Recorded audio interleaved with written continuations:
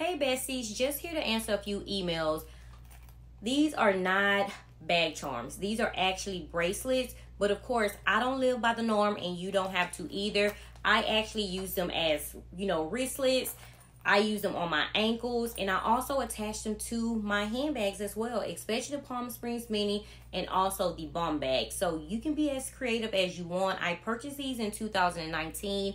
I'm not sure if they're still available on the website, but to me, it was worth it because I was collecting for my daughter. Until she finds the love for them, I will keep them and continue to use them. And these are my bag charms, okay?